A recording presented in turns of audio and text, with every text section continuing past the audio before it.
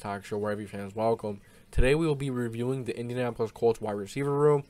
We'll be going through number 1 to some of the guys that I'm more familiar with. Some of these guys when you get down here, Tino, Athena, Michael Young Jr. I don't really know them too well. Samson, I don't know those guys too much. I don't know much about them. Not many will, but we're going to go through guys like Alec Pierce, Parris Campbell, Michael Pittman, dulin, Patman, Harris, Mike Strahm. Those are the guys that we're going to be going through. Even Ashton, Dulin, and Kiki QT. I'm familiar with them a little bit. So, yeah, this room is such a big boom or bust room. One of the biggest boom or bust rooms in the NFL. You look at Michael Pittman Jr. We know he is a medium tier 1. He's a solid 1. It's nothing, absolutely insane. He has a ability to make that jump with such a smart and accurate quarterback this year. Because he really bailed out Wentz last year quite a few times. You just put it in this kid's vicinity, and he's going to bring it down. Very good route runner, very strong hands, very good character. So, not much to really talk about Michael Pittman Jr. because we know who he is right now. We know what he's about. But with the smarter quarterback, with the smart quarterback, a more accurate quarterback, a more technically sound quarterback, Michael Pittman Jr. is going to thrive off of that. So, he's, even more than last year. So, I'm excited to see what he's going to have in store. So, you then step back and take a look at some of these other receivers. There's a lot of question marks. A lot of question marks. We're going to start with the guy we just drafted in Alec Pierce. So, kid from Cincinnati, very tall. Coming from Cincinnati, didn't have a big route tree. And that's one of the big questions that people are having. You look at his route tree, and he didn't run many routes over in Cincy. And he never really had a 1,000-yard season in Cincy, which puzzles some people. And he had a decent quarterback that was supposed to go high in the draft. That was supposed to, that's supposedly very talented. Now, do we know if Ritter is talented yet or not? No. But in college he was. So Pierce had a decent quarterback. But it's mind-boggling how he is so fast. He's big-time catches. He's a human highlight reel. He has the ability to make a highlight, to make a huge play every single game. And, it's just kind of questionable how he has never toppled 1,000 yards in his college career. Maybe it changes in the NFL. Maybe it does. Maybe they spread the ball around more in Cincy. Maybe that was more their goal. But Alec Pierce has a chance to be a very good wide receiver. How many wide receivers really get the chance to step in right away at number 2 and be a number 2? He doesn't have the pressure of having to be a number 1. Pittman's a number 1. We know that. Everyone knows that. Now, Alec Pierce, he's most likely going to be the 2. If Parris Campbell stays healthy, he could be the number 2. But you'd rather Campbell on the inside in the slot. I mean number 2 in like talent-wise maybe. So you'd rather Campbell in the slot than Pierce. So, yeah, Parris Campbell, that moves on to him. That brings us to Parris Campbell. So, when healthy, this kid is electric. He is dynamic. He is our version of Deebo Samuel. If he stayed healthy, he would have been the first Deebo Samuel.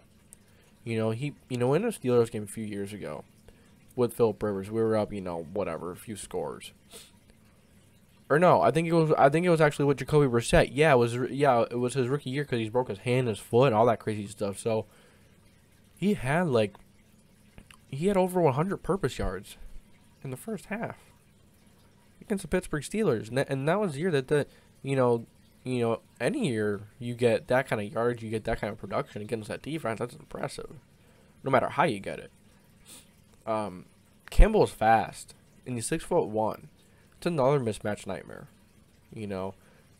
So, if he can stay healthy, he may be the most explosive outside of Jonathan Taylor. He may be the most explosive player on this team, on this offense. That's a big gift, though. Last year he caught a touchdown, kind of bomb from Wentz, and he got hurt on the play. He caught a touchdown. It just sucks as he's such a talented player, not getting the ball to go his way, not getting things to go his way. But hopefully he keeps working. He deserves to. He worked very hard. He works very hard. I want to see the kid make a big impact. He absolutely could. But, you know, if he's not healthy another year, I don't see it being worth him. I don't see it being worth resigning him because, you know, sometimes if you're not even on the field, then what's the point of having a lot of talent? No disrespect, but sometimes the best ability is the availability. So, those are kind of like the top 3 guys in mind right now. You go down the chart a little bit, you get your Desmond Patmans, you get your Ashton Dulins, you get your Mike Strachan, your Thankyou. So, I think Dulin and Pittman will fight for 4.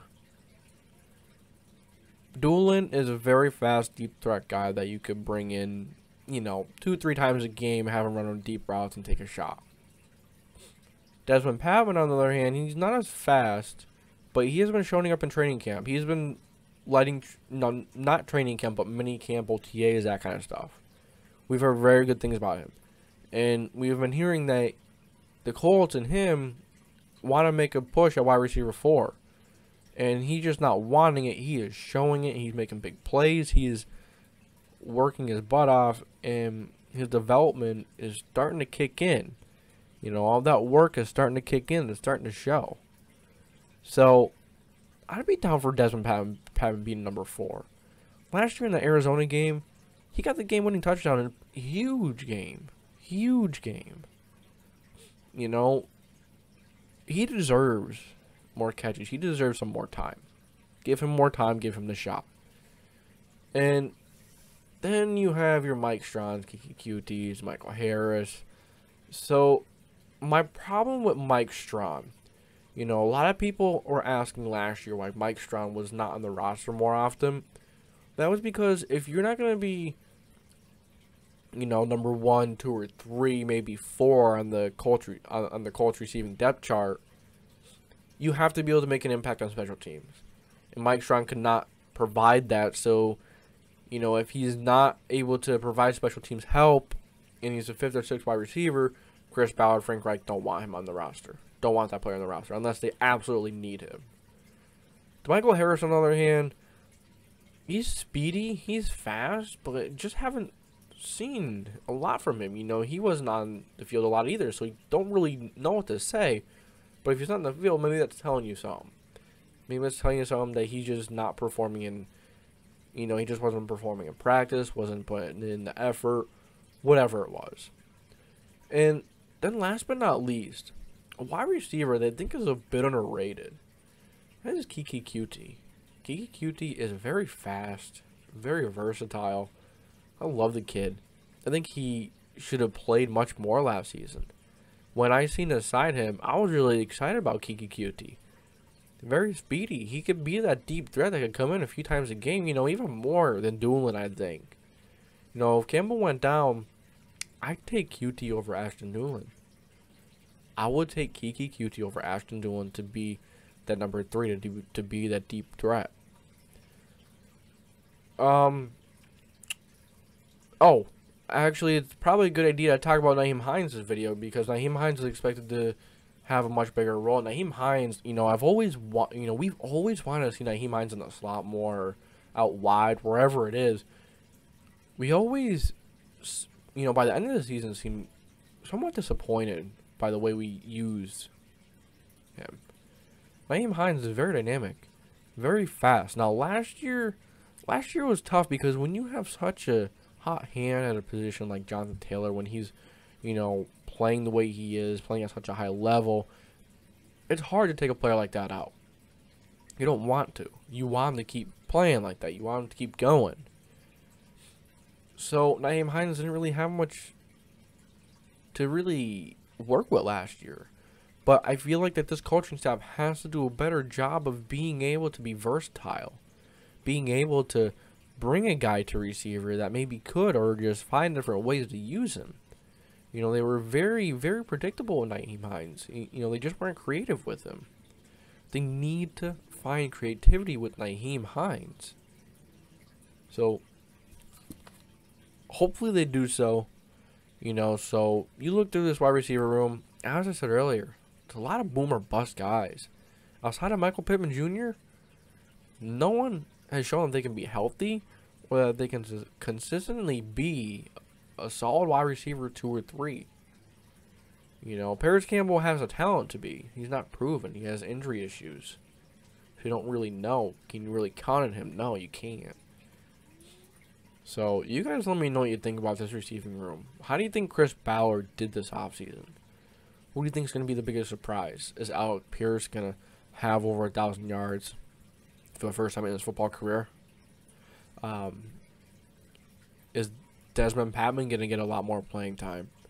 Is Ashton dulin going to make a big jump? Is Nyheim Hines going to be our